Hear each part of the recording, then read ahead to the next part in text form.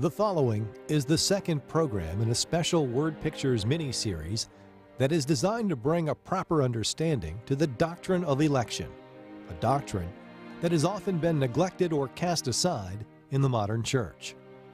And it's a doctrine that is often perceived as controversial simply because it's frequently prejudged and or misunderstood.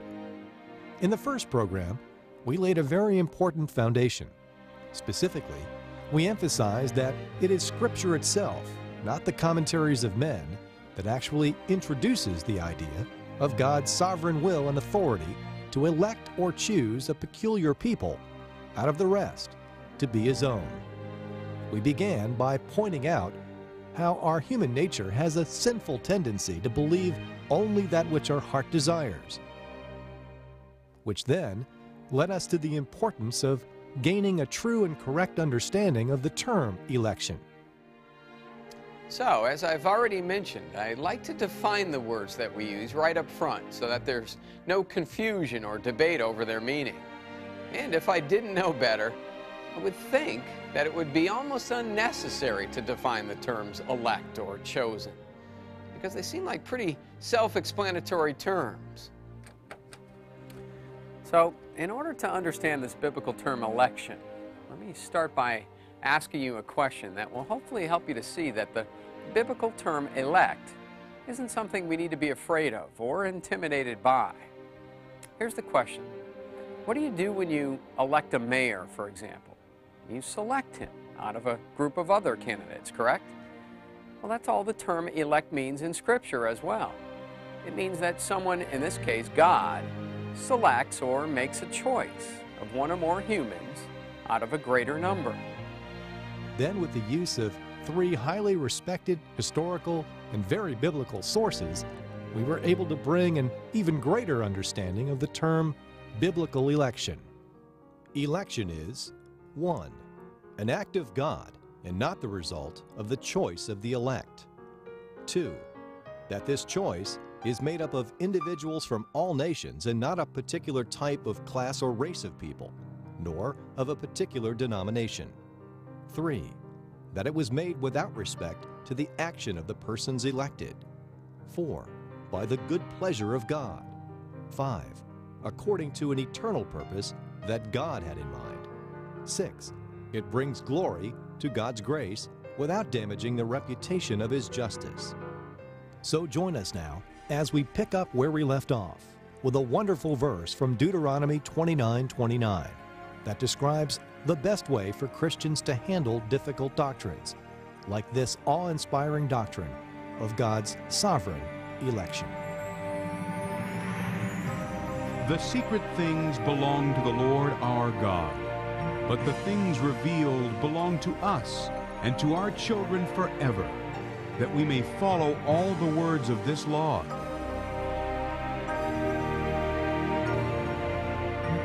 In other words, it's important not to find ourselves speculating about carnal ideas and human philosophies to resolve the mysteries of Scripture and life that God has not explained, but without neglecting what He has explained. So we would do well to avoid carnal speculations like trying to explain the apparent contradiction in Scripture between God's sovereign will on the one hand and man's free will on the other, by using some fabricated story about two parallel lines that somehow mystically connect in heaven. And that is a common explanation that has crept into much of the modern church today on this issue, and it's popular because it seems to resolve the contradiction by using pacifying thoughts about how we'll all get the real answer about how God can be sovereign and elect without violating man's right to choose or reject God when we get to heaven. But for now, we're told, there's no real way to know for sure, which I suppose would be fine if that were true, if Scripture really hasn't revealed the truth on that matter. But it has. So it is our duty, not to mention highly in our best interest, to discover that truth. So the point is, we should avoid any idle speculations about God and the things of God. And yet, at the same time, it's our scriptural duty, our God-given obligation, to diligently seek to know everything that God has actually revealed in Holy Scripture, so that we can know Him and love Him and serve Him better each day of our lives. And there are countless rich truths that have been revealed about the doctrine of sovereign election in God's Word that belong to us and our children forever. For too many Christians, it's far too common a practice to either blindly trust and follow everything they hear from the pulpit, or to quickly and effortlessly write off apparent difficulties or paradoxes in Scripture as unknowable mysteries of the mind of God. But again, we need to realize that while God does not give us all of the answers, we can't ignore or neglect the answers that He does give. So, without going beyond what God says in Scripture about election, but without settling for less than what He says, let's go straight to the Word of God for the answers that we're all seeking. And let's look at 6 things that the Bible definitely teaches about God's sovereign election. The Bible, Holy Scripture states, 1. That there is an election of men to salvation. 2. That this election is absolute. 3. That it is personal. 4. That it is from eternity. 5. That the elect were chosen in Christ. And 6. That election is founded upon God's grace and mercy, and not on man's own goodness or his own will in any way.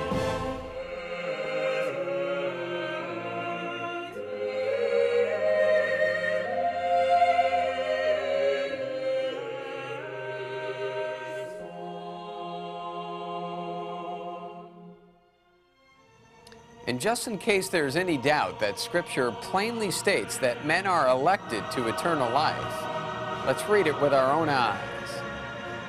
For He chose us in Him before the creation of the world to be holy and blameless in His sight.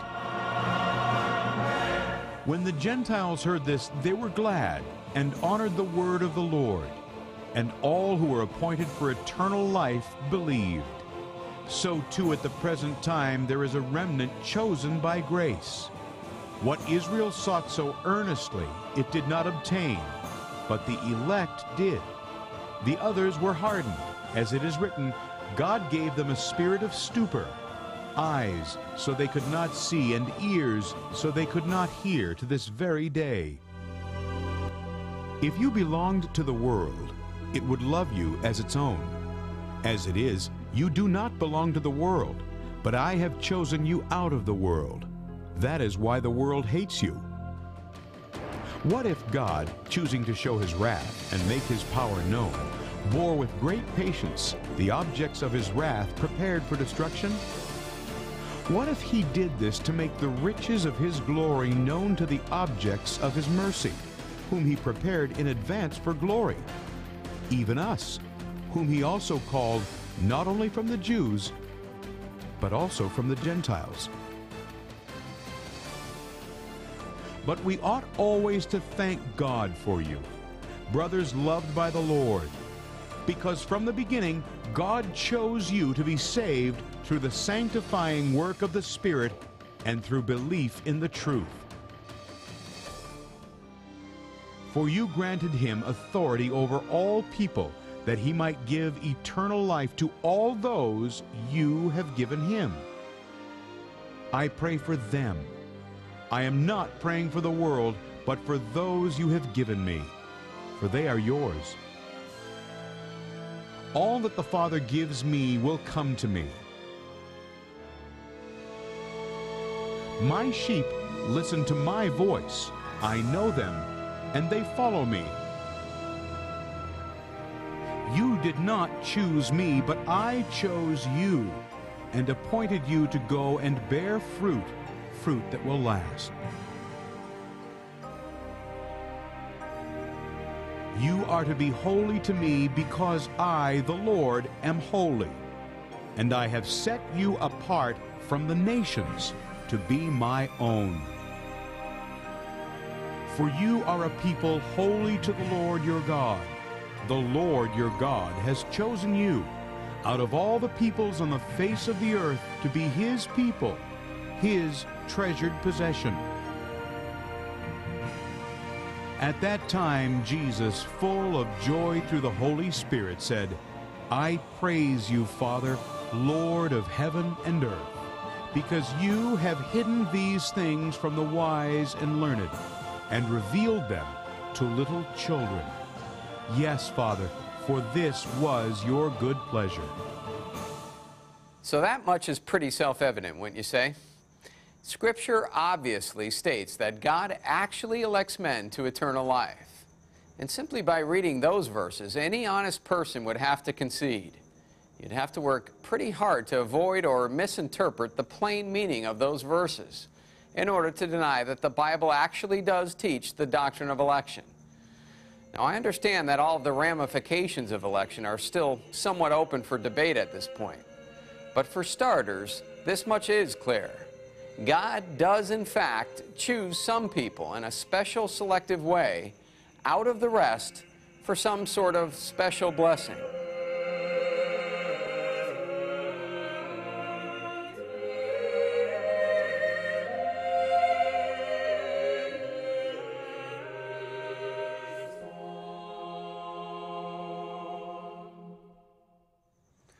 The next important point that Scripture plainly states about election is that it is absolute.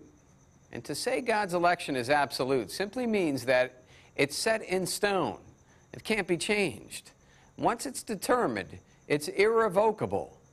Because when God resolves to do something, Scripture says it gets done exactly the way He intended it to get done. I make known the end from the beginning, from ancient times, what is still to come. I say my purpose will stand, and I will do all that I please. But he stands alone, and who can oppose him? He does whatever he pleases. But the plans of the Lord stand firm forever, the purposes of his heart through all generations. The Lord reigns. He is robed in majesty. The Lord is robed in majesty and is armed with strength. The world is firmly established. It cannot be moved. Your throne was established long ago. You are from all eternity. I have revealed and saved and proclaimed. I am not some foreign god among you. You are my witnesses, declares the Lord, that I am God. Yes, and from ancient days I am He. No one can deliver out of my hand. When I act, who can reverse it?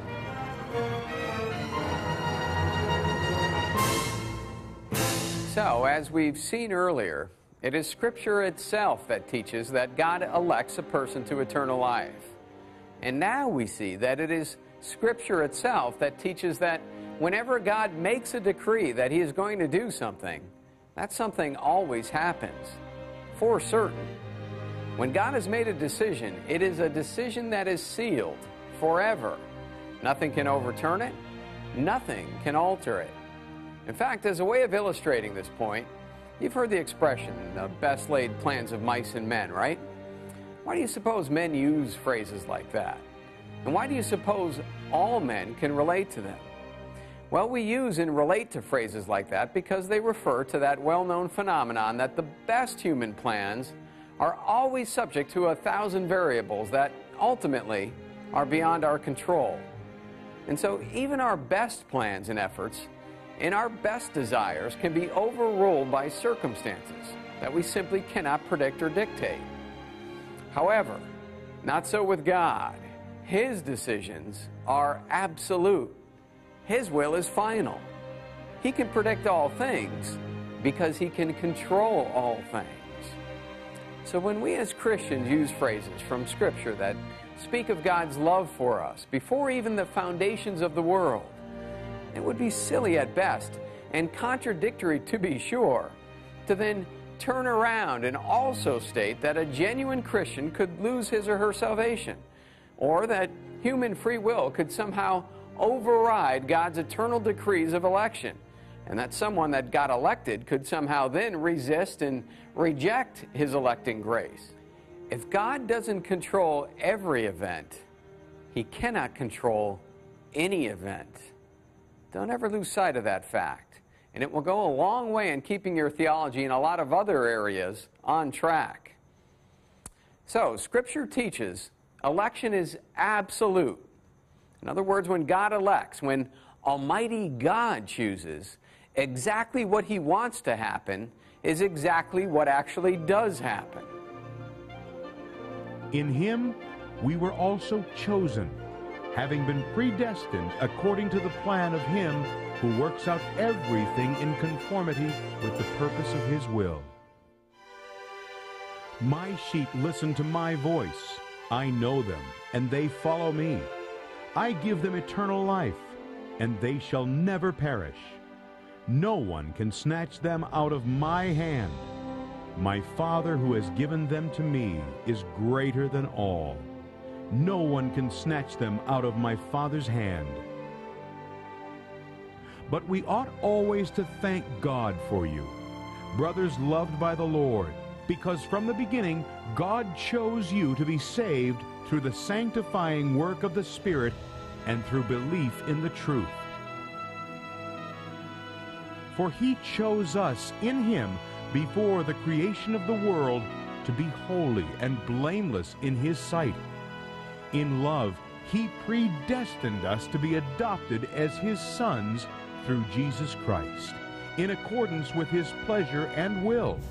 For those God foreknew, he also predestined to be conformed to the likeness of his Son, that he might be the firstborn among many brothers. And those he predestined, he also called. Those he called, he also justified. Those he justified, he also glorified. What then shall we say in response to this? If God is for us, who can be against us? For I am convinced that neither death nor life, neither angels nor demons, neither the present nor the future, nor any powers, neither height nor depth, nor anything else in all creation will be able to separate us from the love of God that is in Christ Jesus our Lord. And Isaiah boldly says, I was found by those who did not seek me. I revealed myself to those who did not ask for me. For God's gifts and his call are irrevocable. Sounds to me like God not only can elect men, but when he does, nothing can interfere and get in the way of his plans. Not Satan, not powers and principalities, not uncontrollable life circumstances, and certainly not the sinful, unregenerate, stubborn will of a human being. If God wants to bless a person with his sovereign grace, nothing will interfere with that. I think that's so plain, any honest person would have to agree. When God chooses, his choice happens exactly the way he wants it to. At the bottom line, the doctrine of election is a doctrine that states that God actually exercises his sovereign power in right to do with his own creation as he sees fit, by choosing some people out of the rest of mankind and setting them apart for special, undeserved blessing, simply because it pleases him to do so. Now, of course, that's what makes this whole concept of God's sovereign election a bit more interesting, because God's not just picking a shoot location or an apple out of a box. He's picking people for eternal life. So now the ante is suddenly raised quite a bit, isn't it? Now we enter into the realm of all of those doctrinal and life issues that tend to make people nervous around this subject. You know, nobody gets too concerned about God's sovereignty from a doctrinal standpoint when we're talking about the times in Scripture when he overruled, for example, inanimate nature, the wind or the seas, or when he showed his complete dominion over living animate creatures like animals.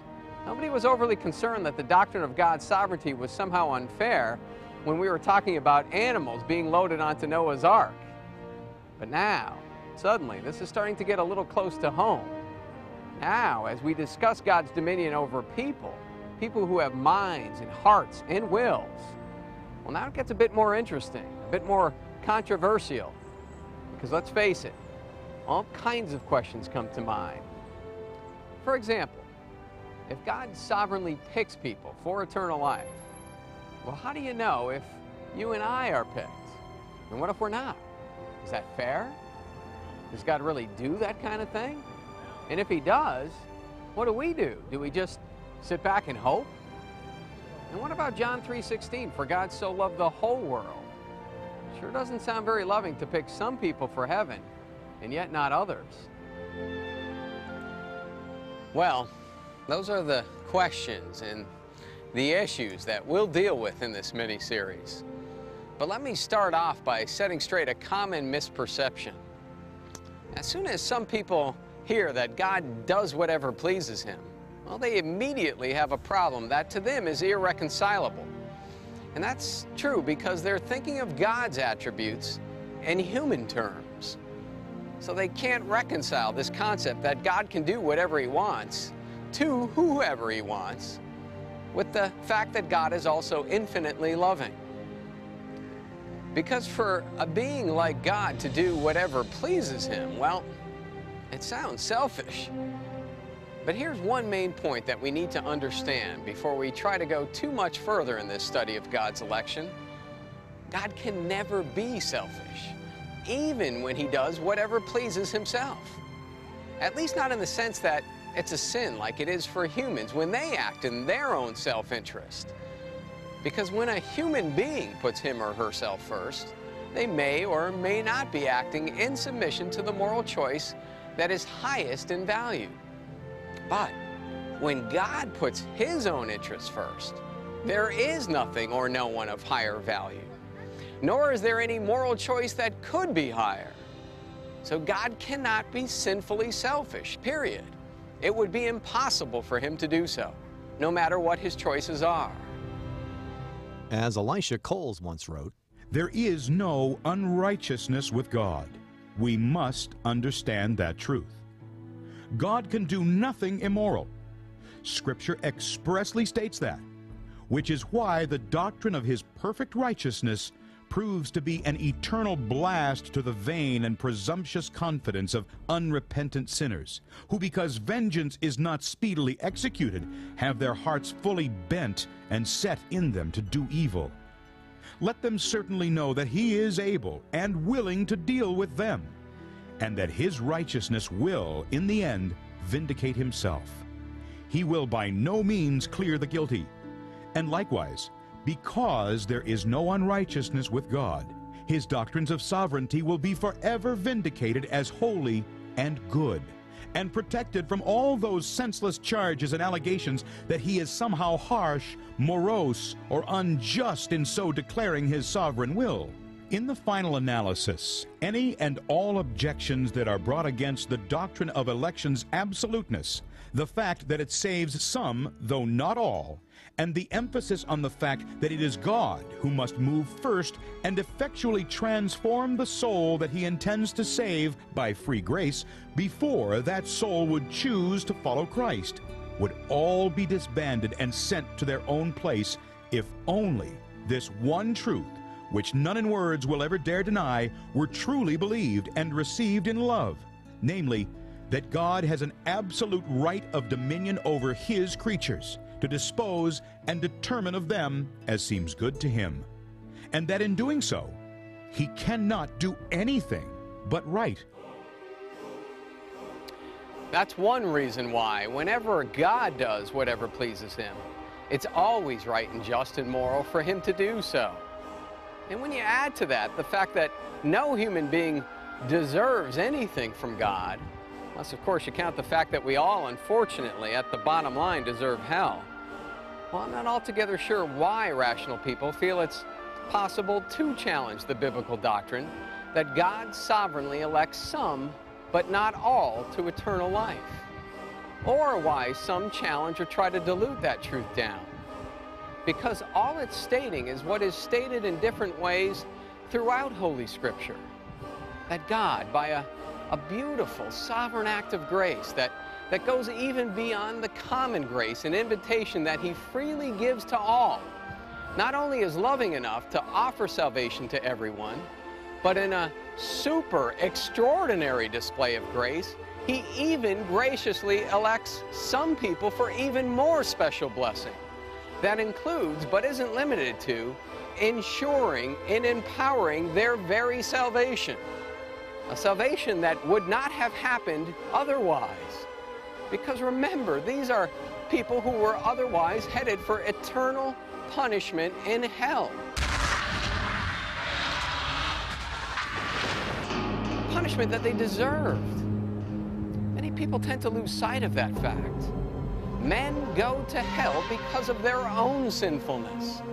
And despite the fact that God does invite everyone to come and freely accept salvation through Christ, well, men are so thoroughly wicked and self-centered that no one, says Scripture, seeks after God at all. So all that God is doing in election is granting some condemned, undeserving, stubborn sinners special favor and eternal life. He's merely having mercy on whomever he desires to have mercy, just like he says he will in Romans chapter 9. And keep in mind, it not only makes perfect sense that a sovereign God would have the authority and the right to give undeserved mercy to whomever he wants, but it leaves no one out who really wants salvation through Jesus Christ.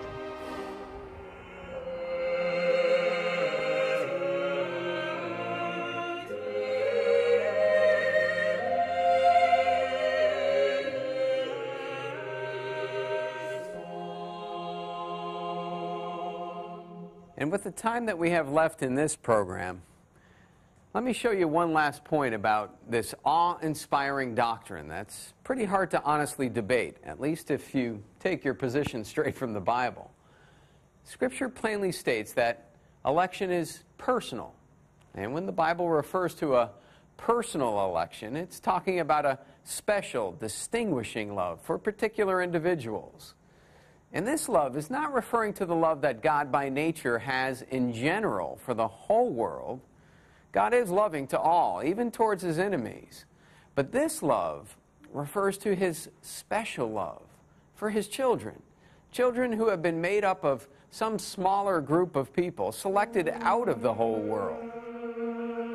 In other words, it is not the natural children who are God's children, but it is the children of the promise who are regarded as Abraham's offspring. Now they know that everything you have given me comes from you. They are not of the world, even as I am not of it. Father, I want those you have given me to be with me where I am, and to see my glory, the glory you have given me, because you loved me before the creation of the world. Does not the potter have the right to make out of the same lump of clay some pottery for noble purposes and some for common use? What if God, choosing to show his wrath and make his power known, bore with great patience the objects of his wrath prepared for destruction? What if he did this to make the riches of his glory known to the objects of his mercy, whom he prepared in advance for glory, even us, whom he also called not only from the Jews, but also from the Gentiles? So when the Bible uses terms like elect or chosen, it's clearly communicating that it was not the whole lump of mankind that was the object of God's election. Nor was election, as some people like to say, a decree made by God after he somehow peered into the future and then chose those who would choose him, which, if we're being honest, really just amounts to about the same thing, because if God only chooses someone due to the fact that they were going to choose him anyway, well, then that renders the whole act of election by God virtually unnecessary and worthless. And Scripture would hardly spend so much time on a subject that amounts to virtually nothing, much less give it its own name, election, to describe it.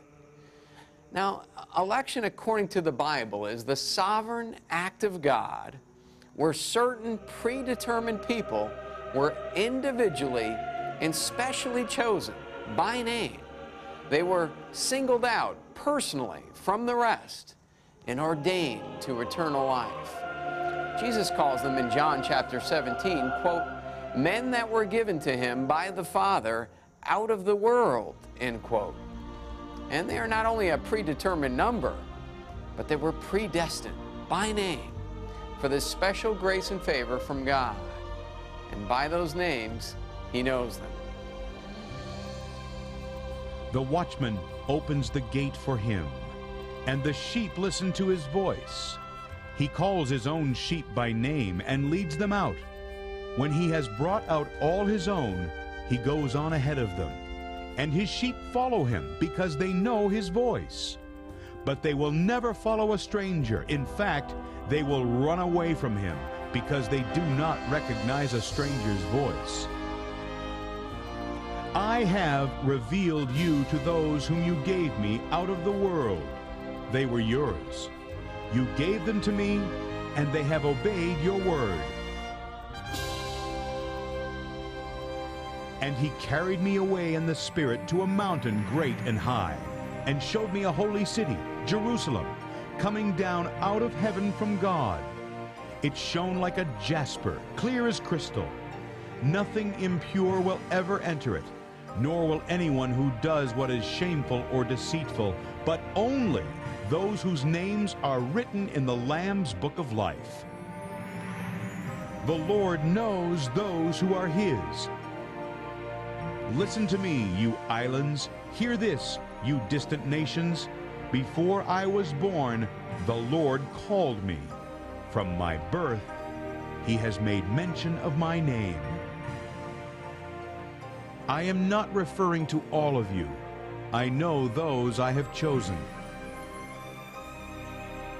But the Lord said to Ananias, go. This man is my chosen instrument to carry my name before the Gentiles and their kings and before the people of Israel. I will give them a heart to know me, that I am the Lord. They will be my people, and I will be their God, for they will return to me with all their heart. Frankly, I find that comforting, that God knew my name before all of time, and that he's always loved me in a special, personal way. In fact, the only ones who would find that troubling is unbelievers, and I suppose they should. But to them, even to them, I would say, if it is a concern to you, if you're somehow afraid that you may not be one of God's elect children, well then go to God, beg him for mercy, and by faith make the promises of the gospel your own. And your very desire to do so, coupled with your action in doing it, will become the evidence and assurance to your own soul that you also are personally one of his. Or your lack of desire to do so, coupled with your inaction, will become the evidence and assurance to your own soul that you may not be personally one of his elect children at all.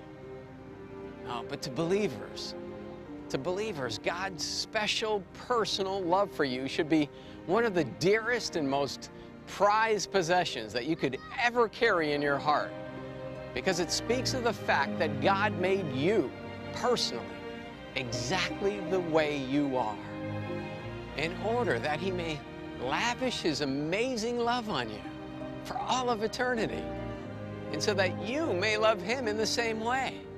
Now, nothing could be a greater blessing. Nothing could ever bring that kind of comfort and consolation in the storms of life.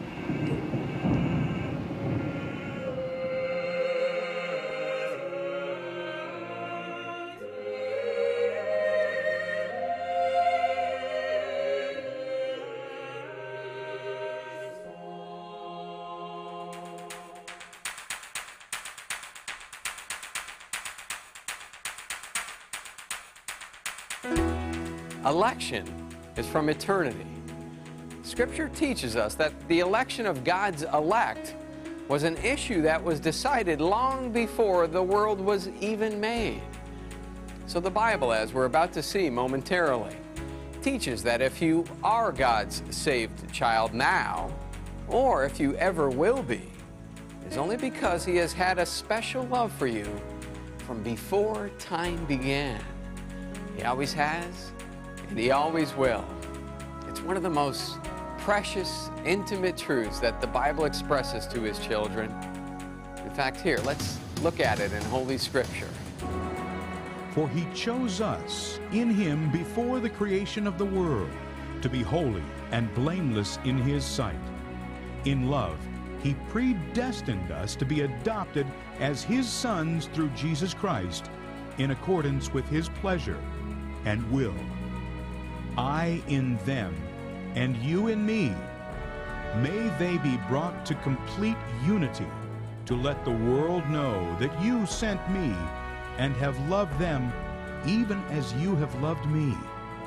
Father, I want those you have given me to be with me where I am and to see my glory, the glory you have given me because you loved me before the creation of the world. All inhabitants of the earth will worship the beast, all whose names have not been written in the book of life belonging to the Lamb that was slain from the creation of the world. The beast, which you saw, once was, now is not, and will come up out of the abyss and go to his destruction. The inhabitants of earth, whose names have not been written in the book of life from the creation of the world, will be astonished when they see the beast, because he once was, now is not, and yet will come. Now, all I want you to do with those verses is to stop and think about them. Think about what you just heard. Because what those verses, and many more like them, teach the child of God is that the all-powerful creator of the universe has had a deep, intimate, and eternal love for you personally since before the beginning of time. Now, I have to ask you, seriously, does it get any better than that for the child of God? Shouldn't that just make your heart sing? As Martin Luther once put it, Lord, strike me with affliction as thou wilt, as thou seest fit, because you have chosen me, and pardoned and forgiven me in all of my sins from before time began. So strike me if thou wilt, and I will nonetheless sing. Oh, those words are so true. And how I wish I could inject into your soul that truth about God's sovereign election. Because there's not an affliction or a problem or a difficulty that can overtake us if we only get hold of just what it really means to be elected or chosen by Almighty God. If only our souls grasp the true depths of our sin and the magnificent heights of having been delivered and saved by God's electing grace. Well, joy and contentment would be our constant companion. Oh, far from a biblical doctrine to be feared and avoided, this doctrine of election is to be cherished and loved and pursued.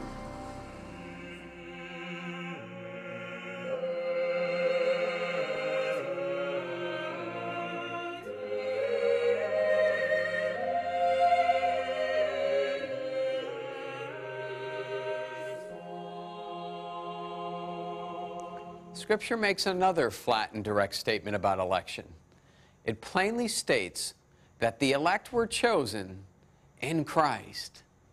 In other words, election and all its privileges and all of its benefits come from, in, and through Christ, and those things come in no other way. Jesus answered, I am the way and the truth and the life. No one comes to the Father except through me. Before long, the world will not see me anymore, but you will see me. Because I live, you also will live. And this is the testimony. God has given us eternal life, and this life is in His Son. He who has the Son has life. He who does not have the Son of God does not have life. Whoever believes in the Son has eternal life, but whoever rejects the Son will not see life, for God's wrath remains on him. For he chose us in him before the creation of the world to be holy and blameless in his sight.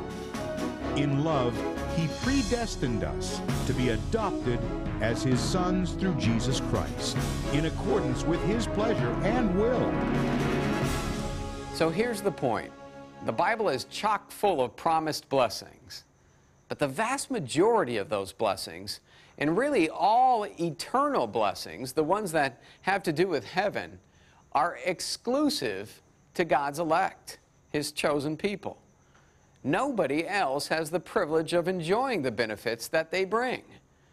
All are invited to come freely to Christ, and all who do come will be readily and gladly accepted. But Scripture teaches with no equivocation whatsoever that the only ones who will benefit from those blessings in the end will be those whom God himself has elected from before the creation of the earth. What those verses that you just saw with your own eyes also tell us is that 100% of those blessings for the elect must come through Jesus Christ. They don't come through Christ. If the elect are not found in Christ, we would receive none of those blessings. It is for his sake that God is willing to treat us with such overwhelming and lavish love. That is what the Bible teaches. It teaches that it is only, quote, in him, in Jesus Christ, that the Father is well pleased, end quote. So that is the only way a good and pure and holy God can look on at sinful human beings and be well pleased. It is only when we are in Christ that such a thing could happen. Now, we may think we look fine morally when we compare ourselves to other people. We may think that we're quite lovable and quite worthy of being saved. But in God's eyes, the only way we can even be found to be acceptable is when he sees us in and through what his Son has done in dying on the cross to save and purify us. And therefore, outside of Jesus Christ, there is nothing pleasing to God or eternally good for or from men, at least according to Holy Scripture and the judgment of God anyway.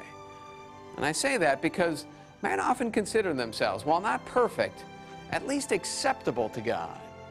And even some Christians speak of having chosen Christ or having made a decision to follow Christ, not so much with a humble heart of surrender, but more as though they somehow were responsible for finally coming to their senses and picking him out of their own wisdom and goodness.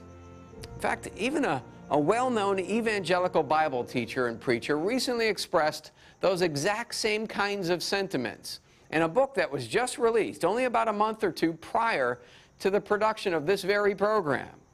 Here, listen for yourself. This is an actual excerpt from that book. Praise God. I've been saved from hell and I'm going to heaven. I've made the choice. God doesn't technically send anyone to hell. A person only goes to hell by his or her own free choice. Make no mistake about it.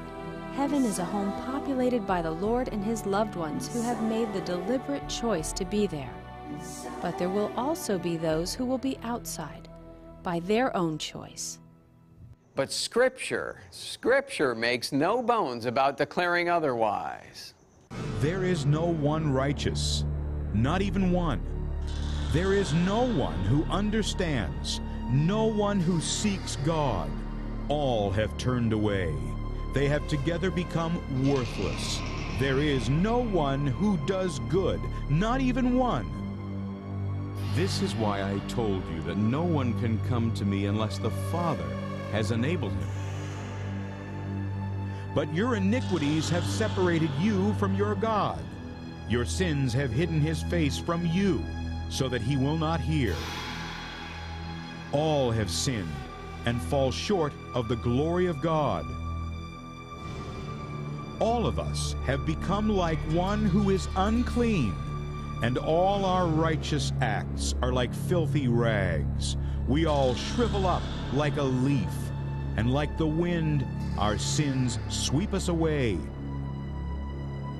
The mind of sinful man is death, but the mind controlled by the Spirit is life and peace.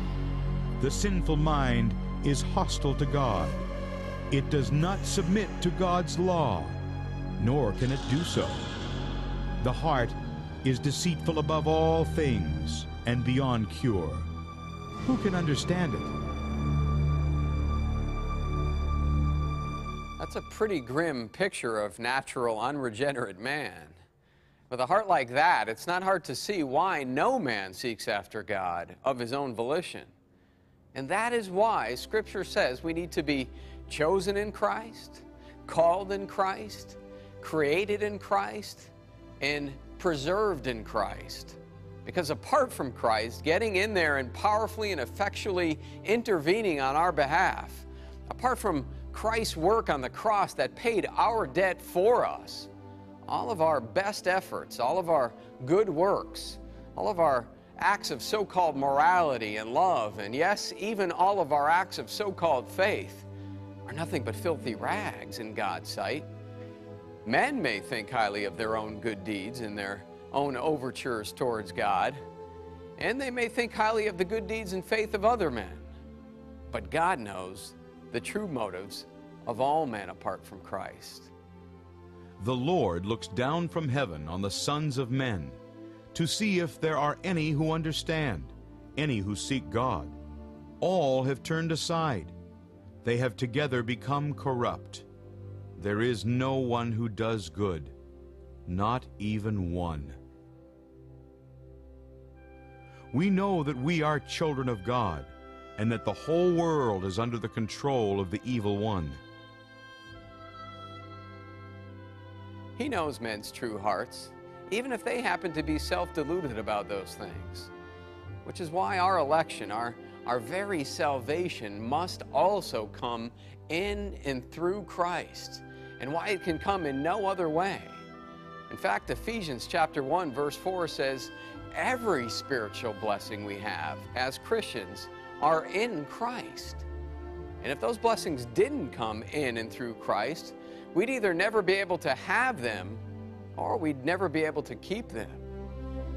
So I, for one, am glad that my salvation wasn't left up to me.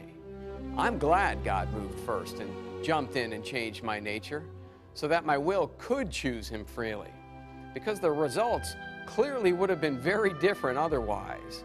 When I say different, I mean obviously worse, not better.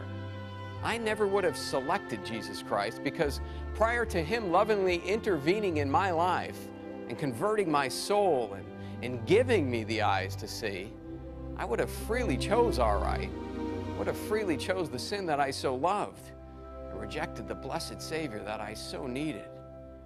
As Charles Spurgeon once put it, God is jealous of His own honor. He will not allow His church to be even delivered in such a way that would honor men rather than God. I warn thee, thou canst never save thyself. If thou try and contribute one part or all, thy strength will be unsuccessful. Thou canst never regenerate thine own soul. Thou canst never cause thyself to be born again.